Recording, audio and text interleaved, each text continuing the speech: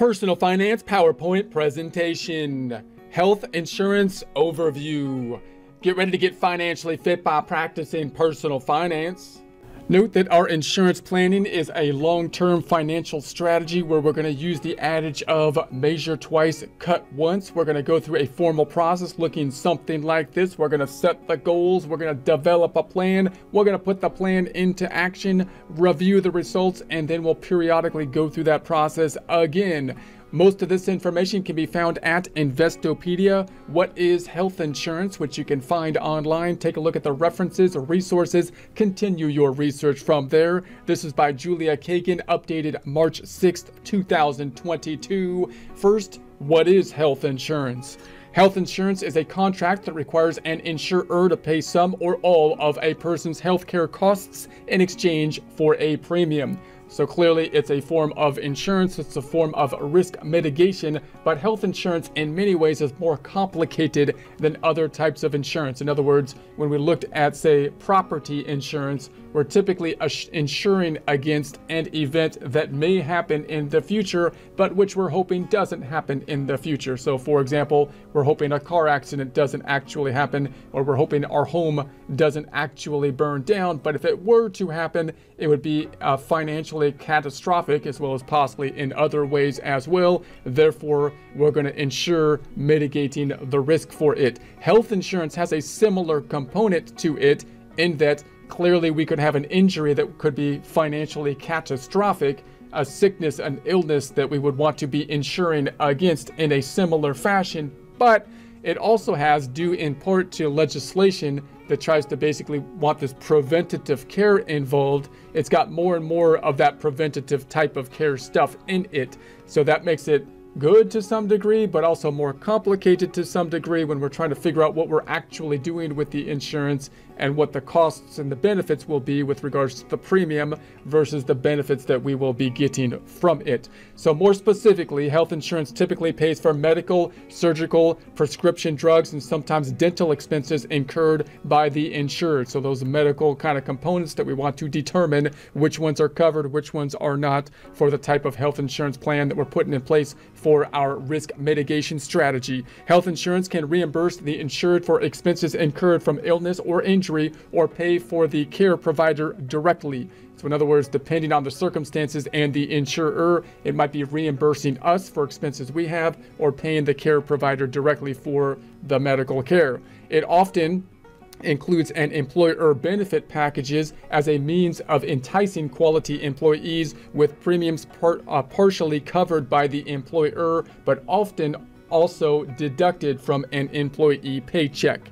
In other words, it's traditionally been the case that the health insurance has been tied to our employers, which I think kind of worked better back a long time ago, because it used to be that many people worked for the same employer for a long period of time, possibly their whole life, and you had a one-income household, and then it worked quite well to have the insurance possibly tied to a benefit program from the employer. It gets a little bit confusing these days because people are moving around, might have multiple jobs and so on, and they could have two-income households, which kind of complicates the decision for what the insurance is going to be.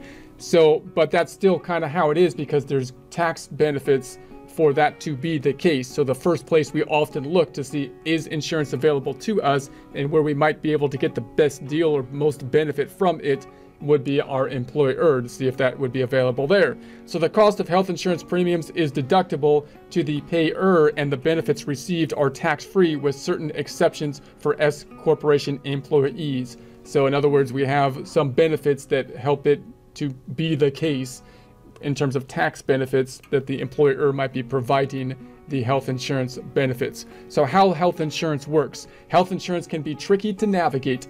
Managed care insurance plans require policyholders to receive care from a network of designated healthcare providers for the highest level of coverage. So we got to make sure that when we're doing our healthcare that we're working within whatever system we have signed up within the contract of the health insurance that we have set up. There will typically be some kind of network which will give us some types of limitations to the healthcare that we can seek under that particular plan. So if patients seek care outside the network, they must pay a higher percentage of the cost. So if you go outside the network, they're going to penalize you for it because they want to keep you in the network. In some cases, the insurance company may even refuse payment outright for services obtained out of network. Many management care plans, for example, health maintenance organizations, those are the HMOs, and point of service plans, the POS, require patients to choose a primary care physician who oversees the patient's cares, makes recommendations about treatment, and provides referrals to medical specialists. So in that case, that type of system is basically saying we want you to have this one individual that's going to be the driver of where you're going to go, what kind of care you're going to have, or at least the options that are available to you. You go there first, they give you the options, they're going to point you to specialists as needed, which you would think would be all within the network of providers that they're part of. Preferred provider organizations, those are the PPOs, by contrast, don't require referrals, but do have lower rates for using in-network practitioners. So we could dive into the differences between the HMOs and the PPOs, which we might do in a future presentation. Insurance companies may also deny coverage for certain services that were obtained without pre-authorization. In addition, insurers may refuse payment for name brand drugs if a generic version or comparable medication is available at a lower cost. So if you're doing something without the pre-authorization, they might not like that. And the huge disparity in terms of the costs of drugs could be there if there's going to be a generic version available as opposed to the name version, possibly. Insurance companies taking that into consideration as well. All these rules should be stated in the material provided by the insurance company and should be carefully reviewed. It's worth checking with employers or the company directly for incurring a major expense. Increasingly, health insurance plans also have co-pays. So you've got these co-pays that you want to be considering, which are a set of fees that plan subscribers must pay for services such as doctor visits, prescription drugs, and so on. So note again, with these insurance on the health insurance, we're not just insurance oftentimes for that catastrophic event, meaning we're not just insuring against an illness that's going to be life-threatening type of thing in a similar way as like we're insurance against a car accident or a storm for property insurance, insuring the home. In that case,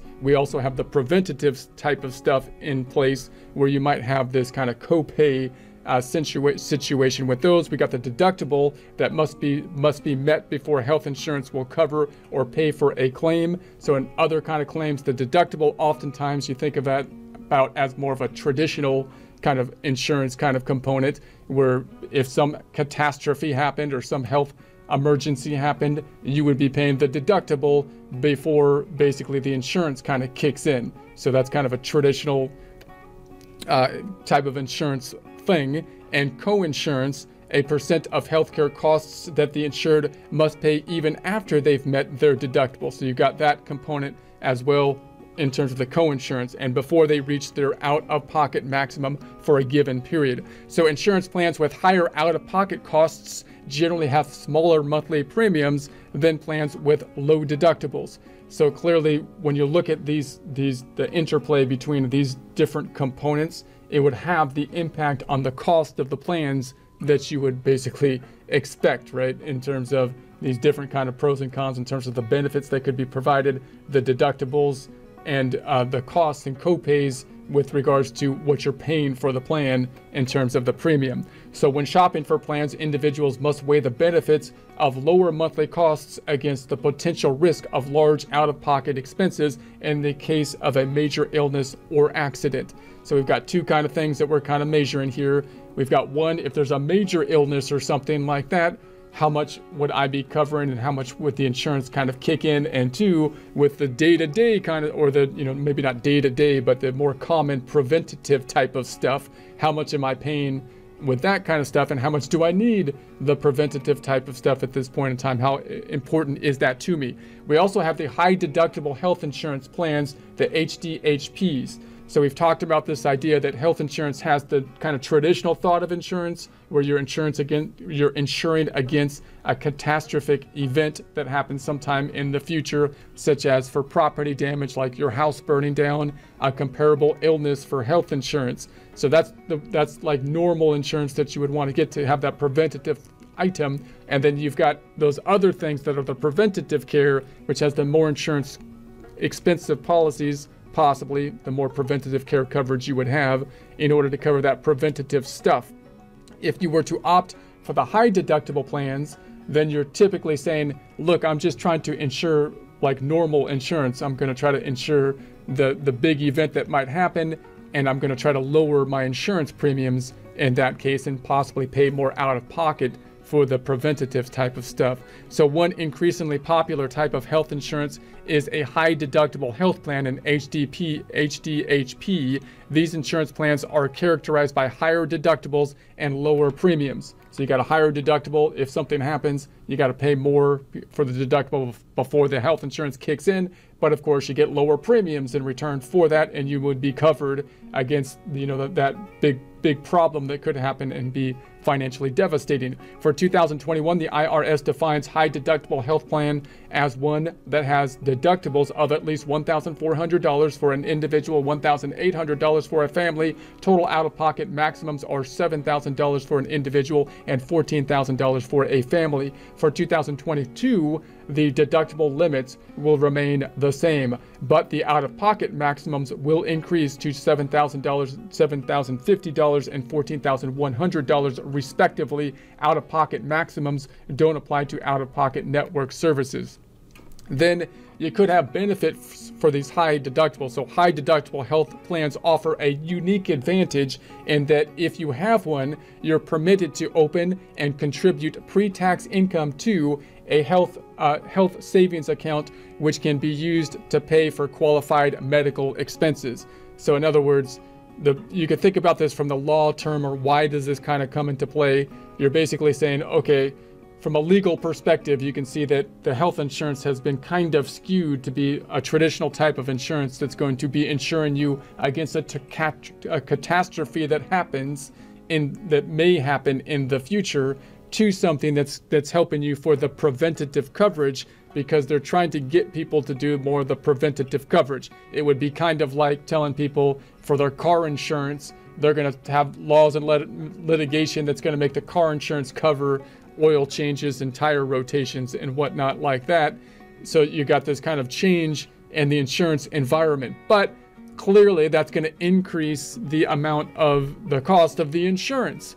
So some people might be saying, well, look, I just want to buy the insurance as it's normally there for. I want to make sure I'm insured in case I get an illness that would be devastating financially to me, and I'm going to pay out of pocket for the other kind of healthcare stuff that we have. So you could say, okay, well then you might choose a high deductible type of plan in that case.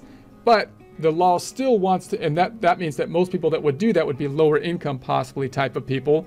But the law still wants you to be covered on the preventative stuff.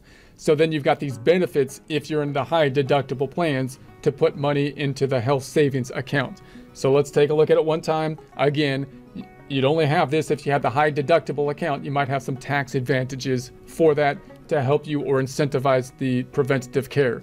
So high deductible health plans offer a unique advantage in that if you have one, you're permitted to open and contribute pre-tax income to a health savings account, which can be used to pay for qualified medical expenses. These plans offer a triple tax benefit in that contributions are tax deductible, huge contributions grow on tax deferred basis, and qualified withdrawals for healthcare expenses are tax free. So if you take the money out, it's tax free. So it's a little bit complex to set this up because it gets kind of confusing.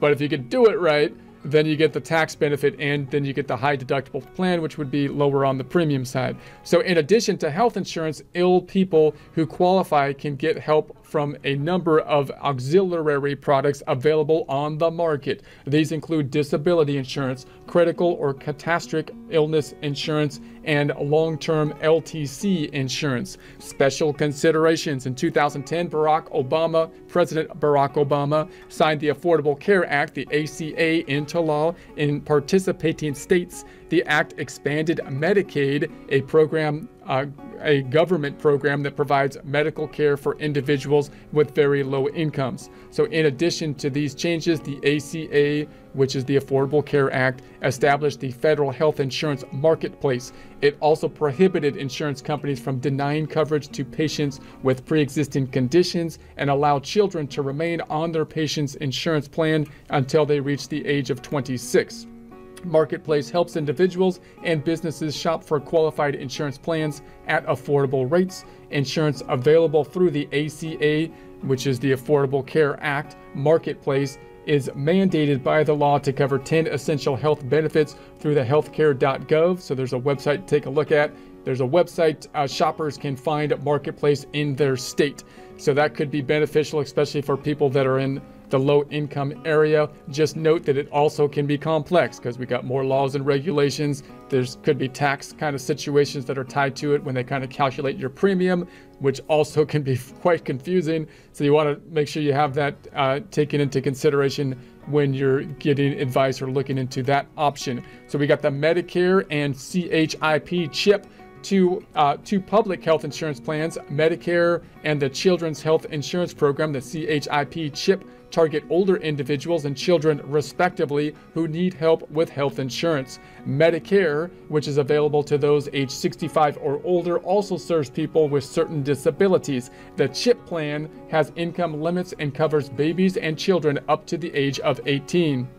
So what is health insurance and why do we need it? Health insurance is an agreement you make with an insurer to have them pay some or all of your medical expenses in exchange for a premium. So health insurance is going to be like other types of insurance, although it can be more complex because we're not just insuring oftentimes for a catastrophe that might be happening that would be a financial catastrophe, but we also have the insurance that's covering possibly some of the preventative stuff, and that makes it could be good, could be beneficial, but often also more complex to think about which insurance would be best for our particular situation. Having health insurance can keep you from incurring medical bills you can't afford to pay out of pocket. Who needs health insurance? The simple answer is everyone. Health insurance can help to offset the cost of minor medical issues or major ones, including surgeries or treatment for life-treatment illnesses. But if you don't have health insurance, you won't be penalized for it under the terms of the Affordable Care Act. So how do you get health insurance? If your employer offers a health insurance as part of an employee benefits package, you may be covered by it. So that would be the first place to look, because we still have these tax benefits that make it so that health insurance is often kind of linked to an employer, which again, I think worked better in the past, where many people worked for one employer for a long time, but we still have that kind of situation. So the first place you might be looking is your employer to see if you can get a good health insurance and then go from there. If you can also purchase health insurance through the health insurance marketplace. So this might be also mainly for possibly lower income individuals. If you don't have access to healthcare elsewhere through the employer, you got that health insurance marketplace option. Certain individuals may qualify for health insurance coverage through the Medicaid or Medicare programs as well. How much does health insurance cost? Your costs for health insurance may vary based on the scope of coverage, the type of plan you have, and your deductibles. So it's a bit more complex than other kinds of insurance, because you might have these other components and different things that are taken into consideration, as opposed to like liability insurance, where it's basically the deductible and how much is going to be covered in the event that the covered event happens and there's going to be a payout.